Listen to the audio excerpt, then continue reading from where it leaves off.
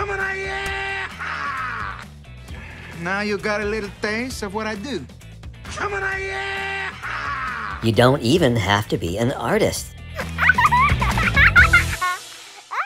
So we're going to take this one step at a time. Now later you can draw a fancy picture, but to understand how the animation part works, we're just gonna do a very simple stick figure. It needs to be in a dark color so it's easy to see. Then you're gonna come down to the camera. Now you're gonna hold the camera over the QR code on your table, and then it's gonna read it, and it's gonna say, do you wanna go there? And I'm gonna say, yes, I do. It says, upload a photo, yes, please. And then take photo, yep. Now I'm gonna line this up, and I don't want the table in the picture. I want just the drawing.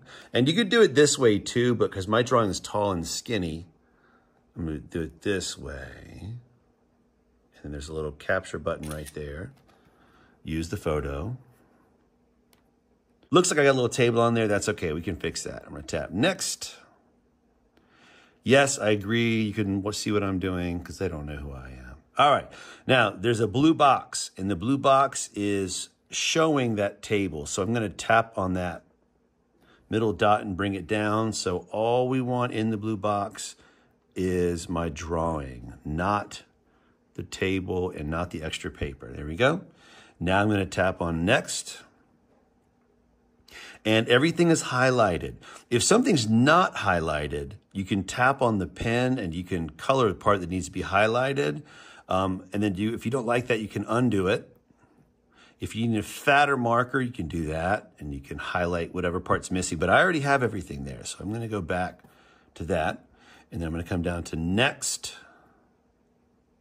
And it tells you when you tap on the dot what part you're talking about. You can spread like this to get closer. That helps a lot. Now, here's the funny part. It's on the right side, and that's because it's not my left, it's their left. And you just want to make sure they're in the right spot. And this is probably ear. Yep, and ear. All right, now I get to go next. And there's my character. My simple stick person. I can scroll down and there's a whole bunch of different motions. You just go through them all, tap on it and see, oh, hi, how are you? There's a little dance move on this one. And you can look at dance. And then there's funny, and there's jumping, and there's walking, and you can pick any of those. And if you find one that you really like, you can save it.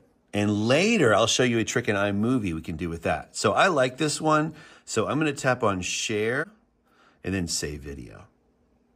And now I want to do something else. So I can come down and try some other moves.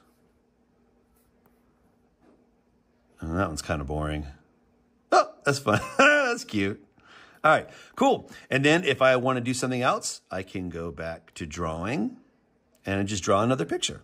Now in this one, for my robot that I drew, the arm, you can see for whatever reason, I don't know why, didn't get picked up. So what I'm gonna do is go to the fattest marker there, and I'm gonna highlight where I want that arm to be. And it's not great, but it's better than it was. Cool. Now if I tap next, I have kind of another problem. The arm is too close to the body. I don't know if that's gonna look very good. This arm's great. That arm needs to be further away from the body. Let's see what happens. Oh, well, yeah, that's not so good. So, what does that mean? That means your drawing has to have 2 legs and 2 arms that are easy to see. I tried doing an octopus, it didn't work. It has to be, it's designed for 2 arms, 2 legs, and a head. So for a better robot, I'm going to do the same, because I like the way I did it with the face and the body. And what am I going to change this arm? I'm going to make sure this arm is further away. Ooh, that doesn't look good. Yeah, that's all right. Let's see how that works. This time it messed up on the leg, so I'm just going to tap on the eraser there, and I'm going to go to the skinniest eraser. And I'm just going to get rid of that part at the bottom. And I might go a little bit thicker eraser. Be careful not to erase the other part that I want to keep. There we go. And then, let's see if this one works better. Yeah, it sees the arm is further over. That's the right elbow, and this is the right shoulder. And we can zoom in if you need to. No, there we go. There we go. Next. Oh, much better. Robot karate, ya-cha! And I can do some more cool tricks with this. I'm going to save it, so I'm going to tap on share and then save video.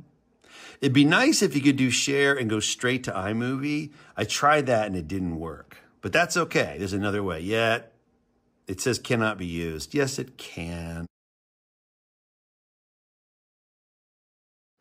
And in iMovie, I'm going to come over to Create Movie. Now I'm going to go to the plus sign up here. I'm going to say Video. And the one that we just added is recent. It's the top one I just did. I'm going to tap on that, tap the plus sign.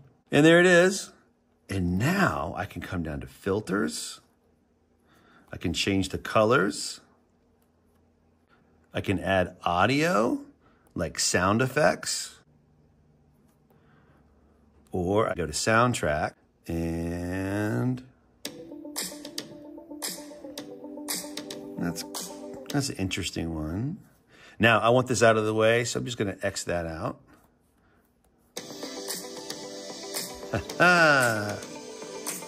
Delete that, and I can go to voiceover. Now it's going to be noisy in the room with a bunch of kids, but if you practice it here, you can try it at home. It'll be better. I am Karate Robot. Yeah! I am Karate Robot. Hi-ya! I am Karate Robot. Yeah! I am Karate Robot. Hi-ya! There's all kinds of options. You can change the speed.